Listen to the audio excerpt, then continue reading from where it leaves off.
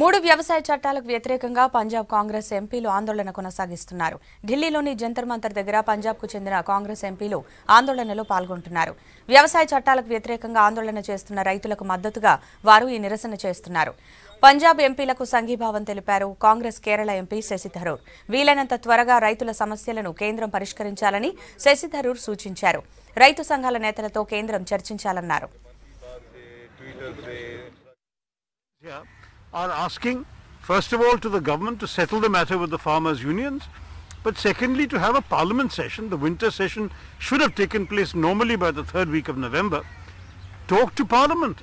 When you have a national crisis, that's what parliament is for.